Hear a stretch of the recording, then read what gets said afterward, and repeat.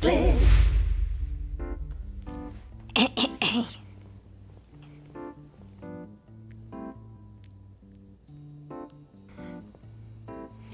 Guess what I did today? Mismatched prints? Oh, chica, I voted. In that outfit? What? Huh?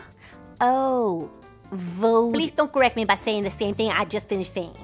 Well, congratulations. I did too.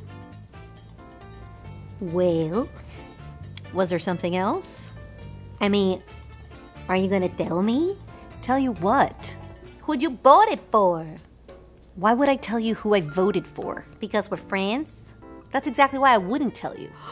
What? By saying that, you're basically telling me that we voted for opposing candidates. See, this is why I can't do this with you. I haven't even asked you who you voted for. Fine, I'll tell you. Stop, I don't want to know. Come on, not even a little bit. No!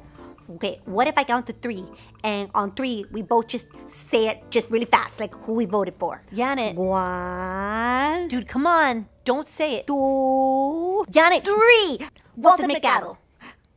Oh, I knew you would try to trick me. Dude, Che. I mean, I do have some boundaries, you know? And this is taking it way too far. It's a very personal question, and that's where I choose to draw the line. Just because we're friends doesn't mean we have to know everything about each other. Okay. Okay, thank you.